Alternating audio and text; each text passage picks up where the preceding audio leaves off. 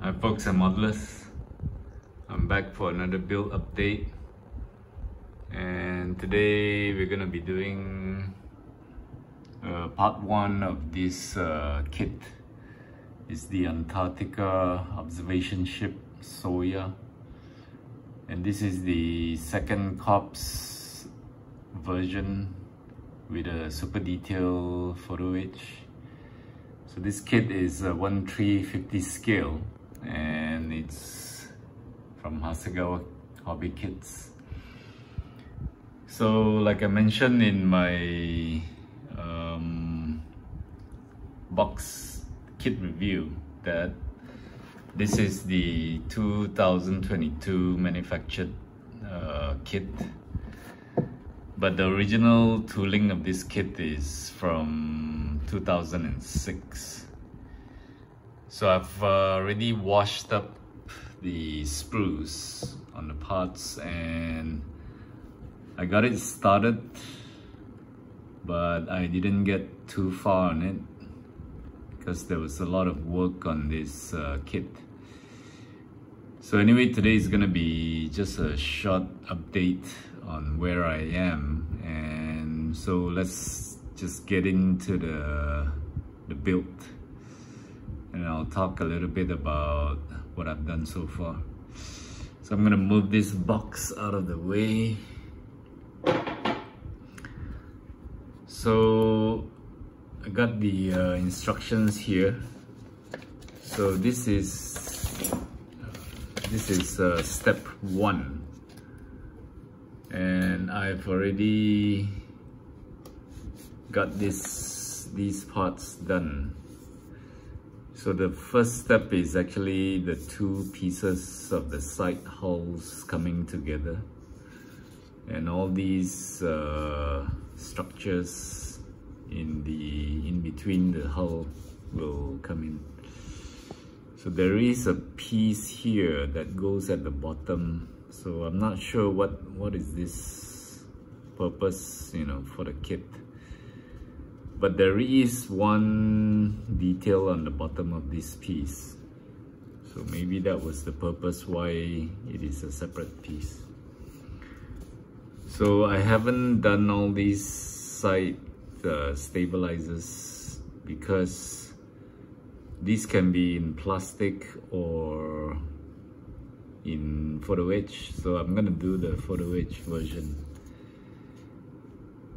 And so I've done this, and I've moved on to the second step here.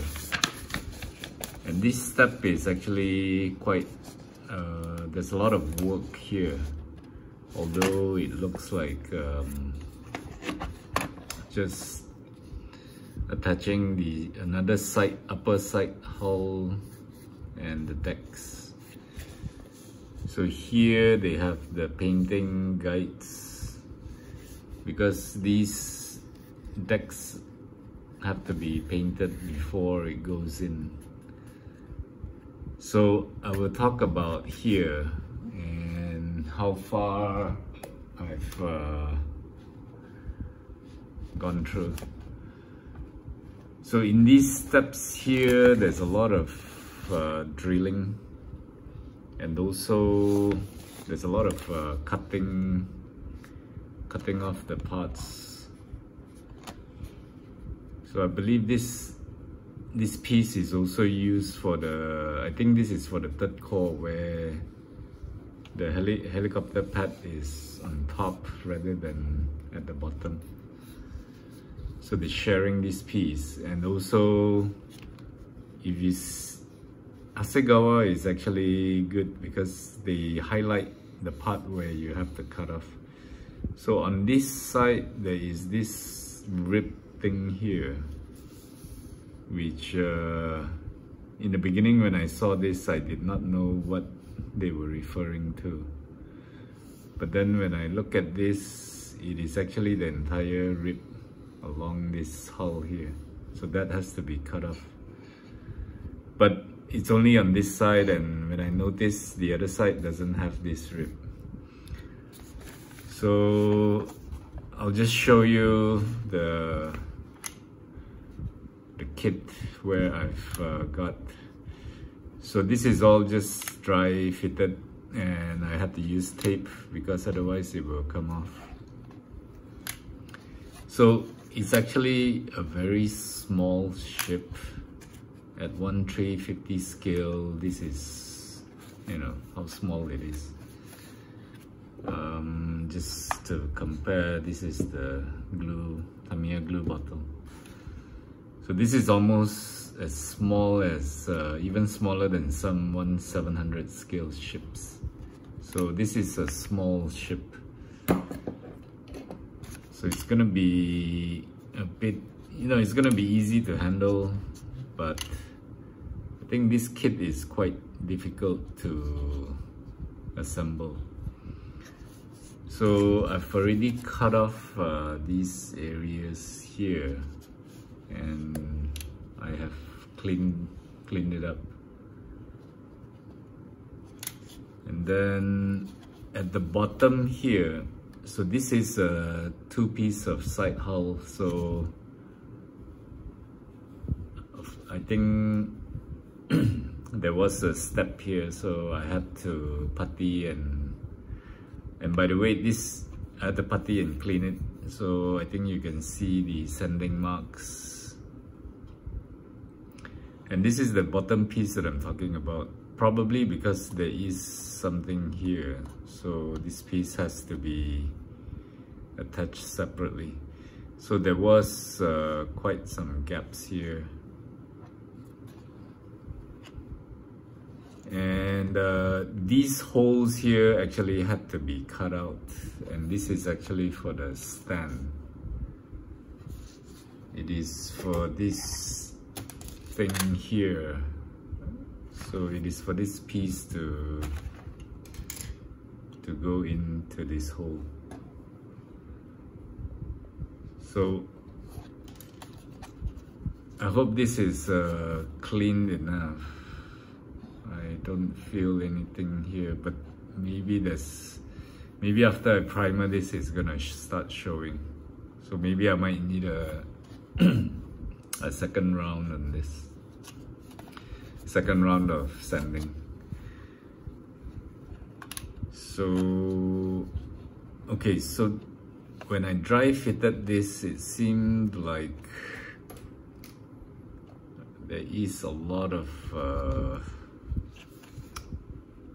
gaps around here, but of course I haven't glued it, so the fit is quite good, but I think there will be gaps along these areas here.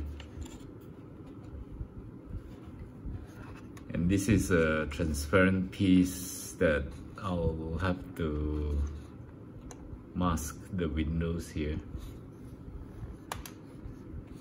And let me just take off these tapes here. So the upper hull is like that, and it joins the lower hull like this. So there will be these visible gaps here, which I think I will have to putty a little bit. But you can see all these details here, and these are really fine details, and especially the lines. So I think if I sand here, some of these detail will go off, and I don't think I can replicate this kind of detail. In fact, you can't really feel it. So if I rescribe these lines here, it's gonna become too thick, because these lines are really fine lines here. So you can see there will be those gaps there. I'm sure the putty work will become necessary. So even the front here will require putty.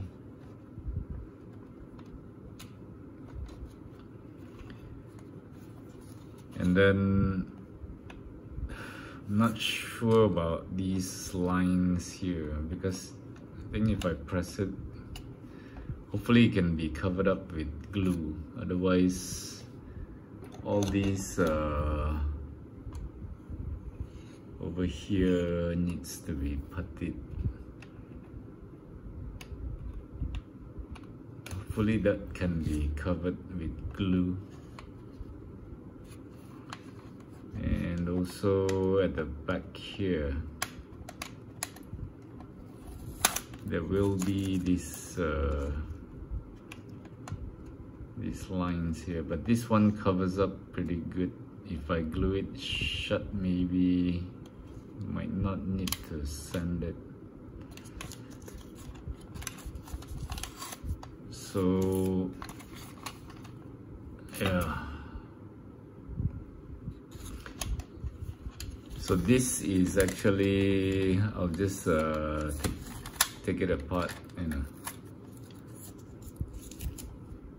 So this piece is in the middle here, and this piece has a very fragile thing, these kind of things which you might want to be careful. So this is the one of the deck here, and in fact, you know, of course the paint guides are given for this piece, but I think it will be fully covered up. So I don't know if I should paint the bottom deck. So this is for the side.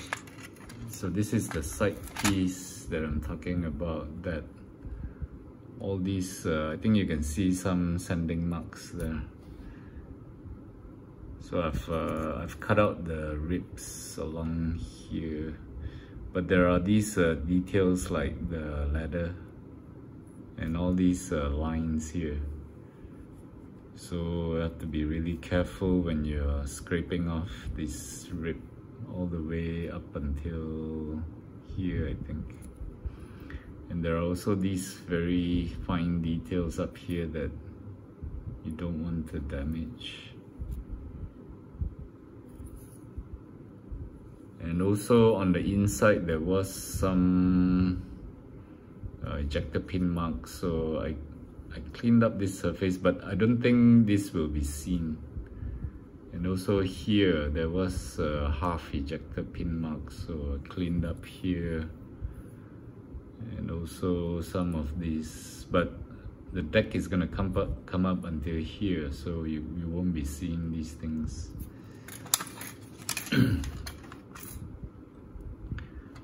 So the other side, so this is the front deck that covers on top here. So again, this piece, even if it's painted, I don't think it can be seen, because this is gonna come on this side, and the side's gonna be covered anyway, except for these areas here. So if I take out this piece, it's gonna look like that, and these are all the inner pieces. So this is how far I got, and of course these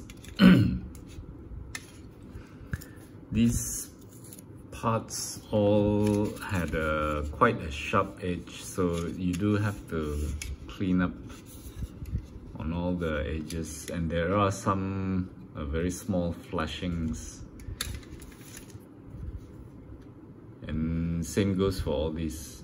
Everything has to be cleaned up, and there's a lot of drilling to do, like these 4 holes here, and same goes for this.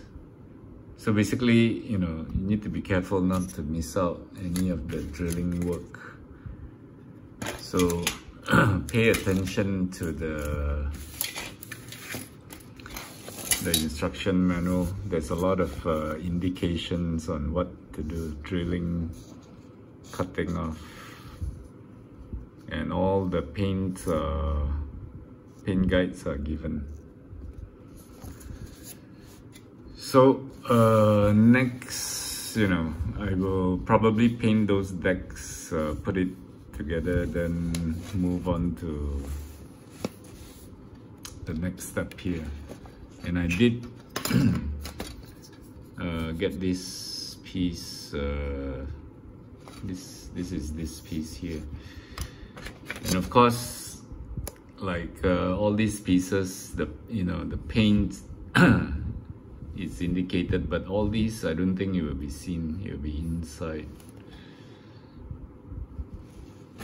But I think for true modelers, they will paint every single thing, even though if it cannot be seen. So later on, all these small things are gonna come in. So my progress is very slow, and of course last weekend I didn't get to do much. So this is the only few things I have been cutting off, cleaning, preparing, and I think that's about it for now on my progress. So I think next step will definitely be painting of all this, and I will put this together first before I move any further. Otherwise, I don't think I can put all together and then start painting. So I think that's all for this time. I know it was short, nothing much to show, but at least let you guys know what I'm working on at the moment. So until the next update for part 2, I hope I have more progress and I will bring you more updates. So until then, I hope you like this video. Give me a thumbs up or subscribe, and stay tuned for the next chapter. So until then, happy modeling and cheers for now. Goodbye.